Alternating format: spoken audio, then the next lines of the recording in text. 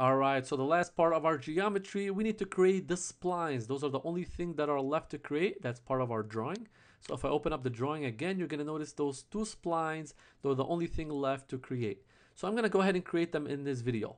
So first, if you look at the drawing, you're going to notice that there's a detail that I've created on the right side of the drawing. So that detail is just a little bit more detail for the little section over here. I did not want to basically jam all the dimensions in this drawing. So I created a little detail on the side to go through and dimension the rest of the stuff that I need to dimension.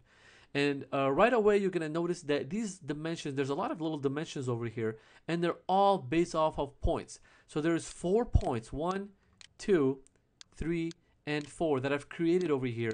And those points I used to create the splines with. Okay, so I've connected the splines using those 4 points. So again, those points are dimensioned by this wall and this bottom wall down here. But they're not dimensioned based on the origin. So you're still going to have to add whatever the origin in X and Y is to whatever the dimensions are from this wall and the bottom wall to the point. For example, if we got our first point right here, it's 0.25 from this wall to this point. But it's right on this wall right here, so it's 0 in Y. So just 0.25 in X. Well, I already know that my origin right here to right here is 0.75. So what I'll do is I'll add 0.75 to the 0.25 in X. So that's 1 inch in X. I'm going to be moving 1 inch in X. And then I already know that this is 2.5 in Y. So 1 inch in X, 2.5 in Y.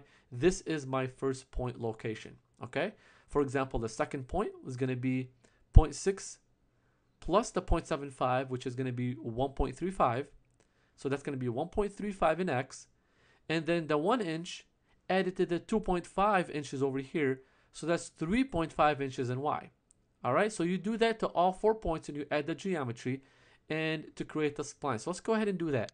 I'm going to minimize my drawing real quick and select point.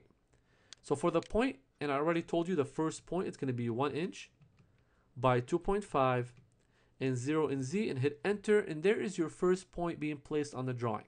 And it looks good, so let's go ahead and go to the second point. The second one is going to be 1.35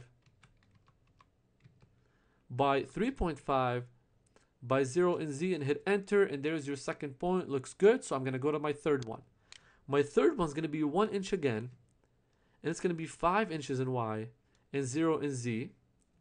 And last but not least, the last point is going to be 1.35 by 6 inches by 0, and hit enter. And there are your 4 points. So go ahead and select OK, and let's go ahead and connect them using a spline. So select manual spline, create manual spline over here, and all you need to do is select that first point and keep selecting the rest of the points, and you'll see that spline is created using those 4 points. When you're done, you're going to see that you can still select past your last point. Just hit escape and you're done. All right, so there's my first spline. So now we need to create my second spline.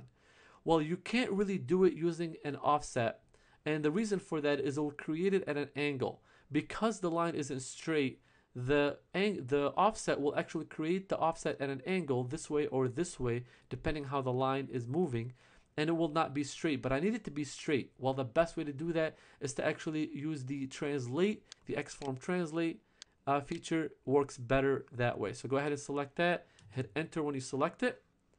And what you'll need to do is you have to move it 1.65 or copy it 1.65 in X, hit enter, and there is your second spline. So the second spline is much easier. You just select your first one and translate it 1.65 inches to the right, and that's because that's what it says in our drawing, 1.65 inches. And you select your second, you create your second spline right there. That's all you need to do. Make sure copy is selected for translate and hit OK. Select clear colors to clear all the colors. All right. So I'm going to place this back into fit to screen and isometric view just to make sure everything looks great. And there you go. So that looks exactly like my drawing. Just to verify that, go back to your drawing and make sure it looks good. And really all you're worried about is creating the top geometry. The rest of this stuff I'm going to be basically defining in Mastercam how deep to go down and how deep to machine.